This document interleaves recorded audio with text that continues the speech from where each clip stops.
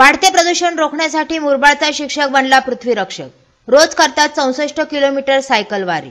पृथ्वीला आजच्या वाढत चाललेल्या प्रदूषणापासून सुरक्षित ठेवण्यासाठी खारीचा वाटा उचललाय तो मुरबाडच्या एका शिक्षकाने. आनंद जाधव या शिक्षकाने जवळपास 64 किलोमीटरचा प्रवास ते रोज सकाळी करीत असून त्यांनी 13 महिन्यांमध्ये 23,000 किलोमीटरपेक्षा जास्त सायकल प्रवास महाराष्ट्रभर केलेला आहे.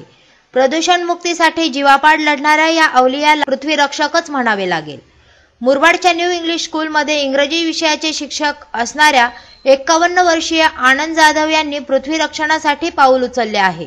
प्रदूषणाचे वाढते प्रमाण हा चिंतेचा विषय सर्वत्र झालेला असताना प्रदूषण मुक्तीसाठी स्वतःपासून सुरुवात केल्याने जनजागृती चांगली होईल या उद्युक्त उद्देशाने जाधव यांनी आपण राहत असलेल्या काटे मानिवली कल्याण ते मुरबाड व परत कल्याण असा रोजचा 64 किलोमीटरचा सायकल प्रवास सुरू केलेला आहे. संपूर्ण महाराष्ट्रभर तसेच गोवा या राज्यातही जाधव यांनी प्रदूषण मुक्तीच्या जनजागरणासाठी सायकल प्रवास केलेला आहे.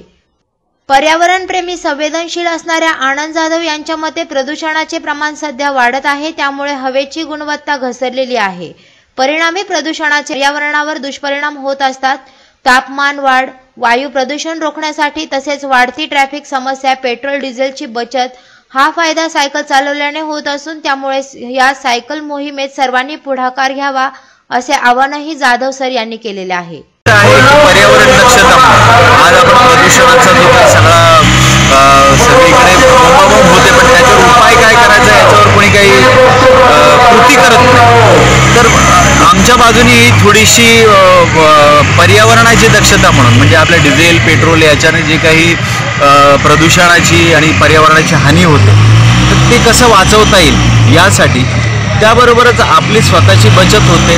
म्हणजे मी सुरुवातीला कारने यायचो ड्युटीला, म्हणजे मी मुरबाडला न्यू इंग्लिश स्कूलला शिक्षक आहे, तर रोज ड्युटीसाठी मी कारने यायचो, तर माझे 7,000 रुपये डिझेलला जातात.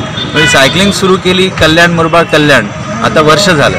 जवळजवळ गेल्या वर्षभरामध्ये 23,000 किलोमीटर मी सायकल चालवली. त्या वर्षभरामध्ये ॲव्हरेज माझे 84,000 रुपये डिझेलचे वाचले. आणि डिझेलची बचत ही आपल्या राष्ट्राची बचत आहे, कारण तेवढं परकीय चलन आपलं आखाती देशामध्ये जातं. कारण डिझेल आपण पेट्रोल सगळं ते ऑइल जे आहे ते परकीय देशातून मागवतो, तर परकीय चलन वाचलं. असे अनेक उद्देश त्याच्याबद्दलचे सांगता येतील. आणि अशा रीतीनं सगळेच जर का सायकल चालवायला लागले तर आज सगळ्यात मोठी भेडसावणारी जी काय समस्या आहे म्हणजे ट्रॅफिकची समस्या आहे. आपण फक्त ट्रॅफिक जाम गाड्या वाढायला लागल्या तरी प्रत्येकजण गाड्या घेतोच आहे, पण सायकली जर वापरायला सुरुवात केली तर ट्रॅफिक जामची ही समस्यासुद्धा आपणच सोडवू असं माझं मत आहे.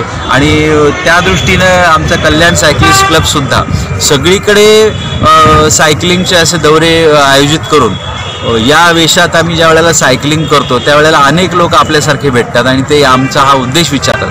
तर सायकलिंगबद्दलची जागरूकता वाढवून पर्यावरणाबद्दलची, डिझेल बचतीविषयी, शारीरिक क्षमता वाढवण्याच्या विषयीची अशा सगळ्या प्रकारची जनजागरूकता व्हावी आणि अधिकाधिक लोकांनी सायकल चालवावी असा यामागचा उद्देश आहे. तुम्ही महाराष्ट्रात कुठे कुठे फिरला? महाराष्ट्रामध्ये म्हणजे आतापर्यंत महाराष्ट्राबाहेर सुद्धा नोव्हेंबरमध्ये आम्ही गोव्याला जाऊन आलो.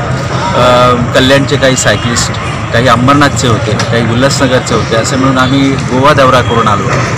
महाराष्ट्र माझासाठी सचिन पोद्दार, मुरबाड.